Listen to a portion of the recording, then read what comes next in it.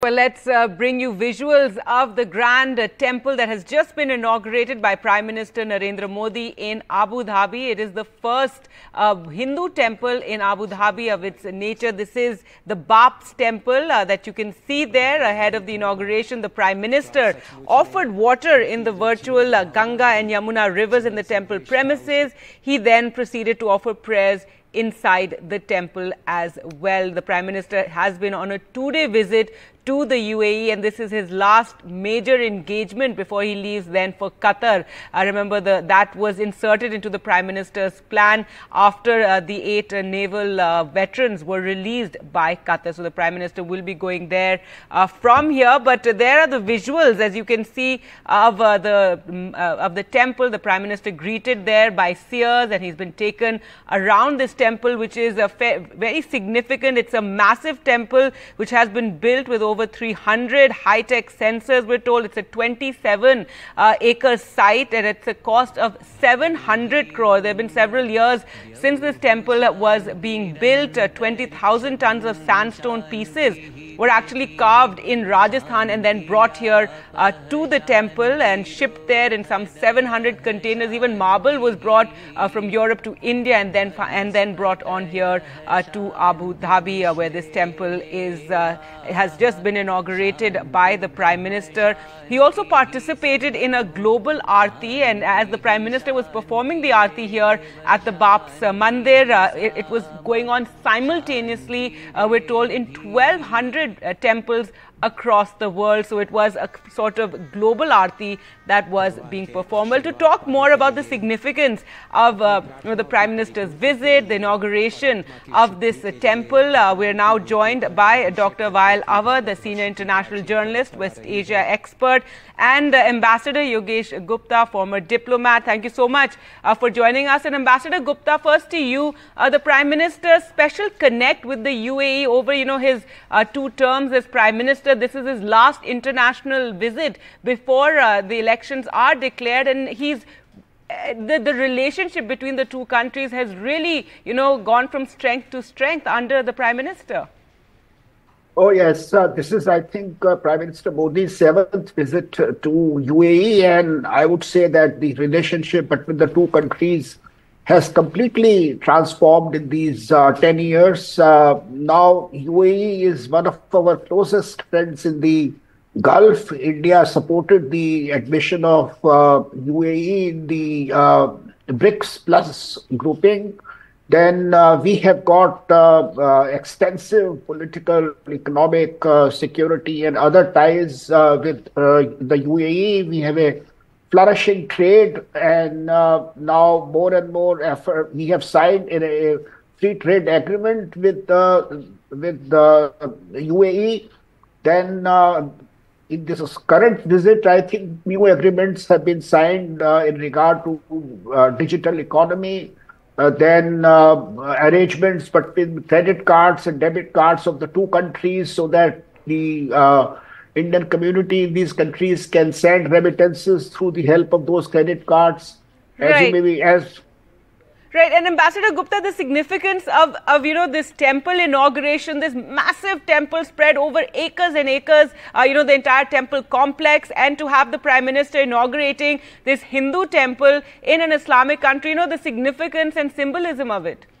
Oh, yes. This is, I think, extremely important. This is for the first time that in a sensitive region such as the Gulf, which was where some of these countries were earlier sort of characterized by more orthodox, conservative Islamic regimes, and now such a huge temple being constructed for the Hindu community, and shows that there is a complete change in their mindset.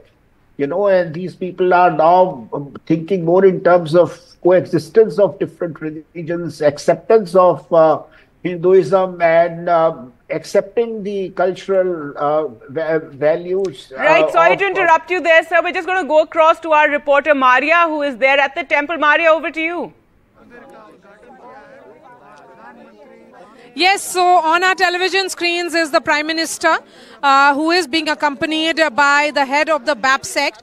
He is actually explaining each and every architectural significant points here on the temple premises. Now the Prime Minister is actually going towards those children that we had spoken to earlier today. And, you know, as we have been saying, I think the presence of children becomes essential, something that the Prime Minister has always incorporated in his visits. We will try and, you know, show those pictures. We can see those pictures of Prime Minister interacting with those children where he is actually, you know, telling them and waving at them. Those if the camera could zoom in and show, we can see those interactions that the Prime Minister has just had with the children. And now he is moving towards the shramiks or the artisans, the engineers who come from various parts of India, many of whom have been here for the last few years and have played an important role in this magnificent temple structure that we are seeing, which was inaugurated by the Prime Minister. So the Prime Minister actually now interacting with the engineers, you know, the technicians, all of whom have been involved in this temple, you know, construction work. Now then we can see him move now towards those volunteers, mostly women there, those women who have played a significant role in terms of ensuring that the entire event goes as per plan.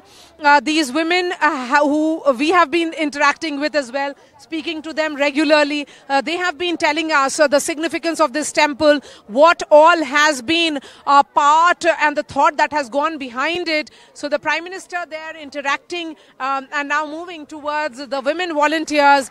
Perhaps there is some, you know, celebration again, a lot of clapping and you know, the chants that can be heard. There's loud music that is playing here, Gargi. But it's about that message of harmony that we keep talking about, and I think that is what these visuals are symbolizing. Even as the Prime Minister interacts with more volunteers who are telling about their contribution, and of course this personal connect that the Prime Minister often builds with all those who have been involved becomes essential. Something that we have seen in the past as well. Perhaps there will be a photo opportunity. Yes, there is a photo opportunity which is happening. We will try and go to that place and get more visuals of it, but then we are getting those visuals, and I would let the audio play now because the clapping and the other sounds that can be heard, the chants as well of Prime Minister Modi, something that we see often in India but now being seen in Abu Dhabi here as well. So those visuals as they come in, he is perhaps signing a book, a visitor's book. We will get details of what exactly he has written in it, and even as he spends a few moments there, we can see several Saudis, several Emiratis who have arrived here and who to perhaps participate in this event. Those men who have come in thope, that is the uniform that is often discussed. He is perhaps the Minister of Tolerance who has come to greet the Prime Minister here at the Baps temple. Remember, it was at the personal intervention of the President of UAE, Sheikh Mohammed bin Zayed, that land was donated for the construction of the Baps temple. The Prime Minister there now, actually, you can see the tolerance minister there, along with the Prime Minister and also the Baps temple sect head here in Abu Dhabi. So a photo opportunity there, and then we will be seeing more such images which will be coming in perhaps from the Prime Minister's office, which will have detailed and frontal shots because we are in this part of the media area where the movement is restricted. But overall now Prime Minister is heading towards the area where the women volunteers of the Baps sect are present. They have played a very stellar role in ensuring that the entire program is organized well. They have been interacting with people from different walks of life, and you know, perhaps sending that message that their role becomes equally important. Just a quick word here, Gargi, that, the Baps sect is of brahmacharis. So, we tried to speak to any of those, the priests. We were told clearly that women journalists are not allowed to interact with them, and the interaction will happen only with men. That was perhaps one of those points that we realized that this is a group which is very different from other sects that we have heard, but it's unique in its own way. There is a photo opportunity which is happening with the women volunteers, and then the Prime Minister goes back inside where he will be addressing the gathering of all those who have come from several parts of UAE and also from India. So the Prime Minister being accompanied by the Minister of Tolerance here. It's the only country in the Middle East which has a minister, a dedicated portfolio holder for that kind of role, because Middle East is trying to send a message of unity and coexistence, and the role of Minister of Tolerance perhaps becomes essential and rather interesting. Over to you, Gargi. All right, Maria, thanks so much for joining us. Maria, they're reporting from the temple as the Prime Minister has inaugurated the Baps temple in Abu Dhabi, the first Hindu temple there. He's interacting, as you can see, with the head seer there, as well as an official who has come to speak with him. The Prime Minister's been on a 2-day visit, and this is his last major engagement, the inauguration of this temple in Abu Dhabi, and a massive temple at that. Well, let's go across to our guests. And Dr. Wael Awad, earlier we were speaking to Ambassador Gupta about the significance of the Prime Minister inaugurating this temple, a Hindu temple in an Islamic nation like the UAE. It's been quite something, the manner in which he's managed to build ties with countries across the Gulf. Absolutely. I think ever since the Prime Minister have taken office in 2014, we have seen him visiting the region more than 15 times. And Abu Dhabi and UAE has been one of the prime center priority for him. He visited 7 times, and he had a strong bond relation with the president of UAE.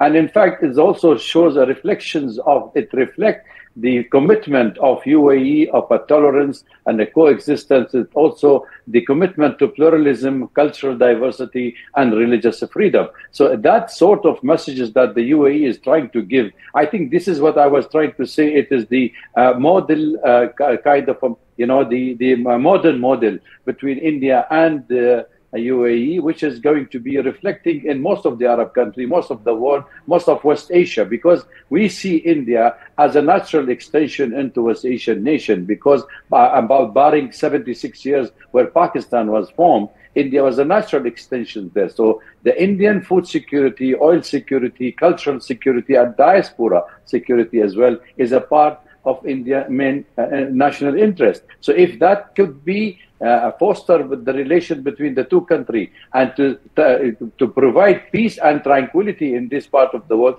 I think India is reaching out to most of the Arab countries under Prime Minister Modi. And I think that negligence, which has been for years, for more than 34 years of the Gulf country, is now more of an Indian interest and approach, and proactive approach, not only for Arab-India relation. In fact, if I may add here, that the Indian diaspora and each citizen of India is matter for the Prime Minister.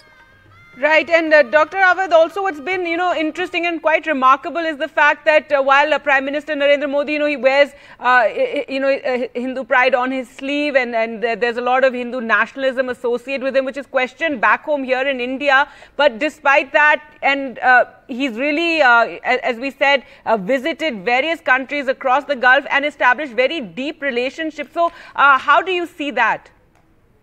I think he played a major role in fostering a personal touch with his relation with most of the leaders, not only in the Arab country. In fact, he had also with most of the international leaders. He developed a sort of a karmas and style that it is everybody now talking about. I think he made a brand of himself internationally, and every Indian now, I'm sure, outside the country is proud also of being Indian, because he strengthened India in the international community. There is a very strong, recognition of India as a soft power, as an emerging power in Asia, which can be reckoned with and also which can be trusted. So this sort of messages that they have been giving, and you keeping your attire with the traditional classic Indian clothes is also a message that everybody start wearing it. I'm among the people who keep wearing the Indian traditional clothes for years, and that's where most of the Arab also do the same. And whenever there is a visit,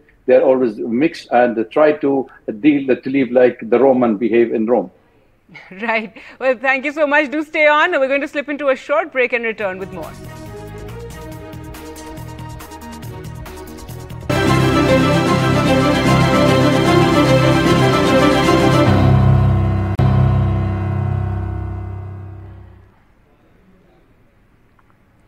Welcome back. Now, a short while ago, Prime Minister Narendra Modi, who's on a two-day visit to the UAE, inaugurated the Baps Swaminarayan Temple in Abu Dhabi. It's the first Hindu temple in Abu Dhabi. The inauguration of the 108 feet high temple marks a significant moment for the Hindu community as well as for the two countries' bilateral ties. Now, this temple was built by a Vaishnav sect, and there you can see the Prime Minister offering prayers, which he did after the inauguration. He also offered water in the virtual Ganga and Yamuna rivers in the temple premises. In fact, he also participated in a global aarti, which was being performed simultaneously at over 1,200 temples worldwide. So a significant moment there, and this is the last big engagement of the Prime Minister's two-day visit in the UAE. He then goes on to Qatar, where he will be meeting the Emir of Qatar. He will be in Doha, and this comes after the 8 naval veterans were released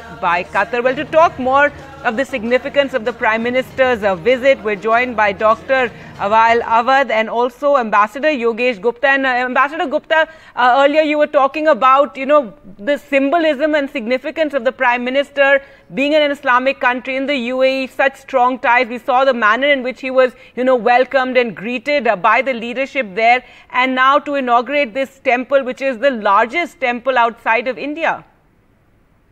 Oh, yes. I think the ties between the two countries have really gone from strength to strength. And not only bilaterally, if you look at regionally also, I mean, we have got a new political grouping called I2U2, which includes India, Israel, United States, and UAE.